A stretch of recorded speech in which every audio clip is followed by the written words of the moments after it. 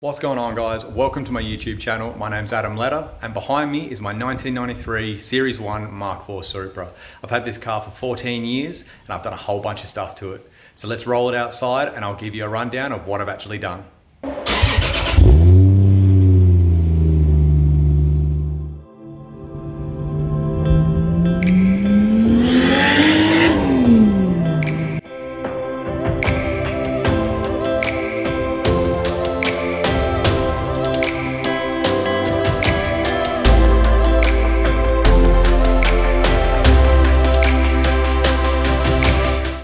Okay, let's start with the exterior, guys.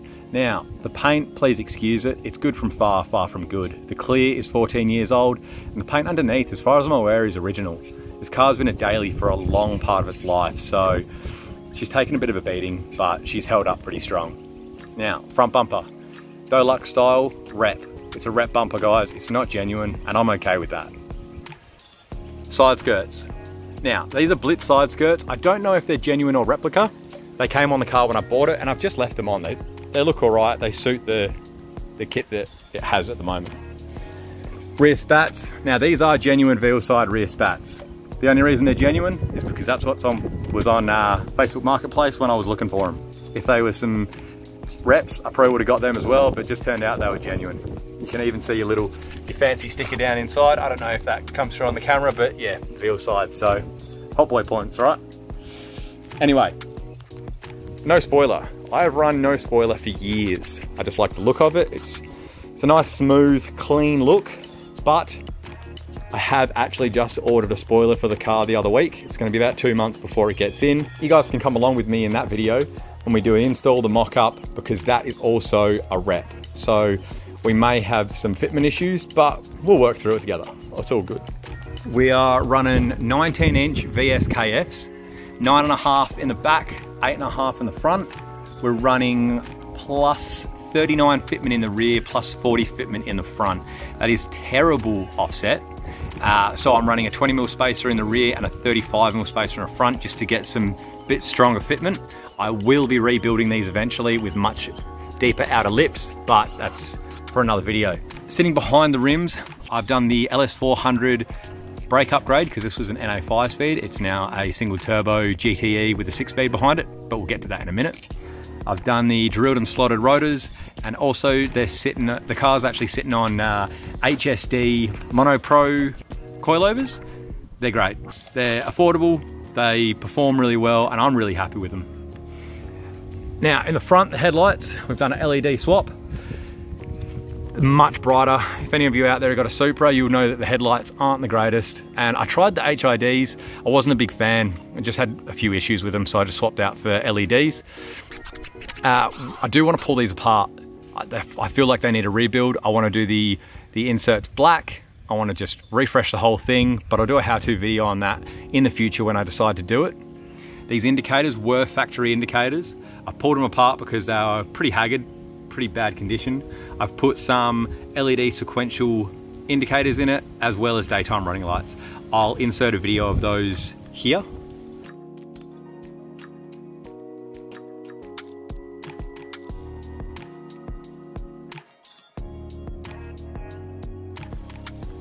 And to go along with the theme of LED and sequential, I got some LED sequential side markers.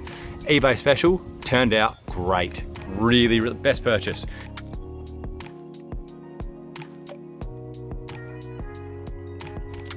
The tail lights are Series 1 tail lights because this is a Series 1, guys. I'm not going to pretend it's a Series 2 because it's not. So I love the Series 1.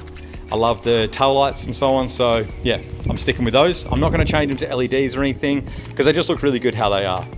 Okay, now on the interior, we've got an LED dash conversion. Now they are just the little LED lights. I haven't actually gone and rebuilt the whole thing with a new LED setup. They're just the twist-in T10s that you can get for it.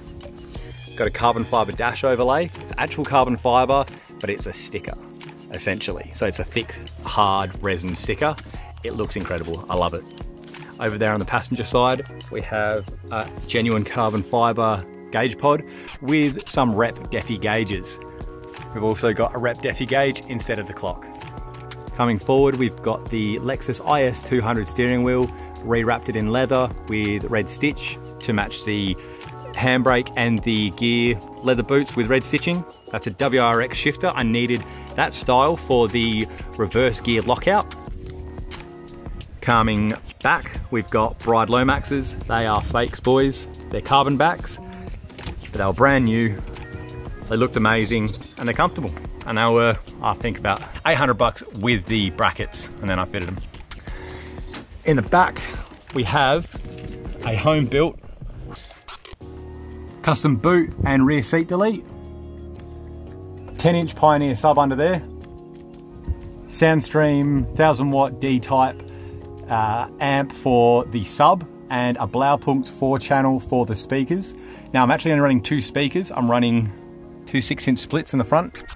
They're Hertz, and I custom mounted those tweeters because I hate seeing tweeters up on the dash. We've also got the Sony 10-year-old doubled in that runs the whole thing. That needs an upgrade. We will be doing that in a future video. But yeah, that's the interior for you boys. Okay, so here's the engine, guys. This car came out originally NA 5-speed. I threw both of those in the bin. I bought an Aristo front cut with a twin turbo 2JZ, and I went and bought a V160 gearbox as well. Now, I pulled the stock turbos off and I put on a GDX 3582R, so that's the one with the billet core. The bottom end I rebuilt with ACL race bearings, chrome piston rings, and then I just did a full refresh of the motor. It's not a full built motor, it's just we did the bearings and the rings because they were cheaper than going the OEM option. Now, we've got a custom intake pipe thanks to WTF Auto. They helped me with a lot of the work. I did most of the install myself, but the small finicky or the fabrication stuff, I got them to do because I can't do that, and they're absolute jets at it. They're over in Perth in Australia. The turbo manifold is actually a China manifold. Can't see if you can, oh, you can kind of see it in there. Look, she ain't pretty, but when I was getting it, everyone was talking about 6 boost this, 6 boost that. They're very, very expensive. And I thought, well, this China manifold is about 180 bucks. Let's give it a go. So I bought it, I took it to some fabricators and I said, guys, I want you to cut this apart and re-weld the whole thing with good welds, or inspect it and tell me what you think. They called me about an hour later and said, mate, this thing is built incredibly. We are surprised how little you paid for this. So you're good to go.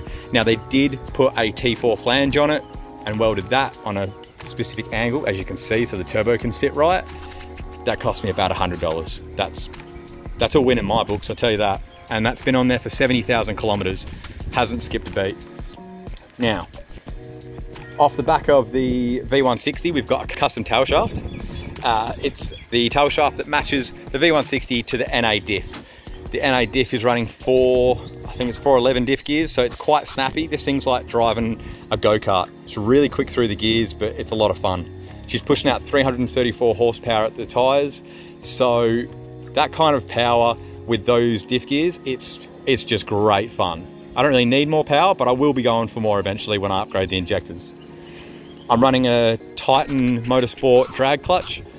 They actually discontinued the one that I bought, but they've got another option there at the moment, and it looks just as good. So when this one wears out, I will be going that option. We've got an alley radiator and thermo fans. Again, eBay special, never skipped a beat. I'm going to be changing these thermos to a 16-inch. I think they're two 12 inches at the moment, and they're not really doing the job on the very hot days when you're running your air conditioner. I spoke to a workshop recently and they said, look, you've got to upgrade that to 116-inch. So that's what I'll be doing very soon. We have our front mount intercooler. Again, she's China spec, boys. I haven't got 1,000 horsepower and I'm not aiming for 1,000 horsepower. So this has been amazing for this whole build.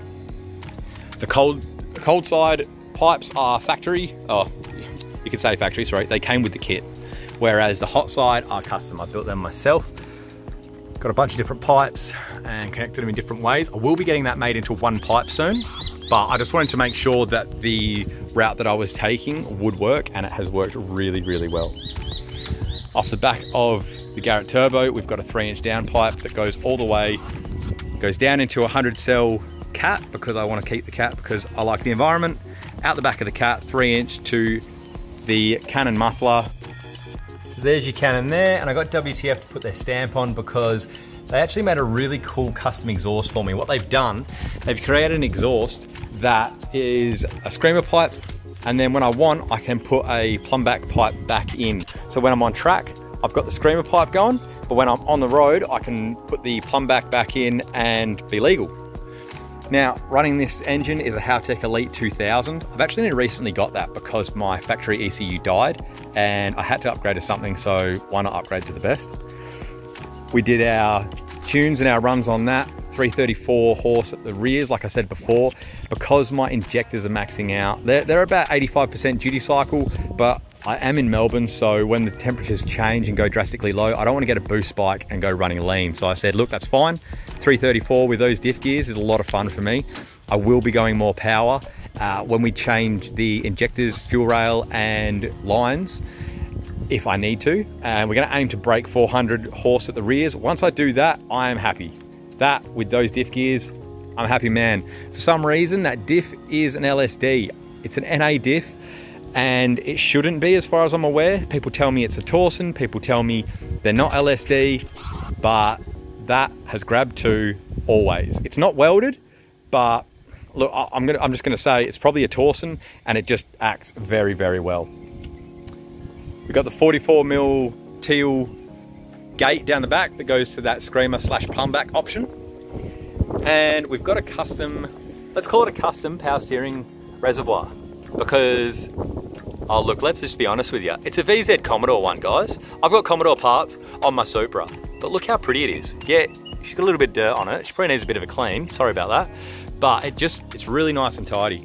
I do want to do a battery to the boot at some point, and I also do want to do some, what are they called, drift cups for the front lift system, just so it's easier for me to get around.